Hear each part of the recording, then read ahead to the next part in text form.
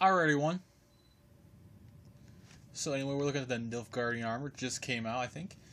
What's what it looks like. So, it can be crafted under ebony, and yeah, it doesn't work on female characters, and yeah, hammer and shield are not included.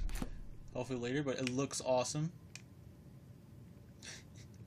It just looks really awesome, guys.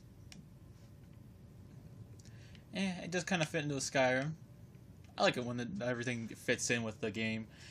It looks like a really nice armor. And what kind of skills? There's also 184, not too overpowered, so that's always good. And there's the A version. That's actually one I should have probably showed off first, but whatever. You're going to get both anyway.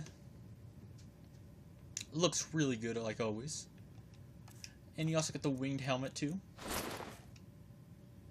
Looks pretty cool. And you know, guys, it's not much... there's not much left after that.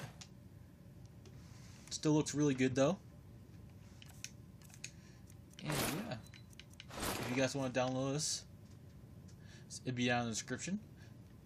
So, sorry, not much to show you, but that's pretty much all the mod is. So there you guys go.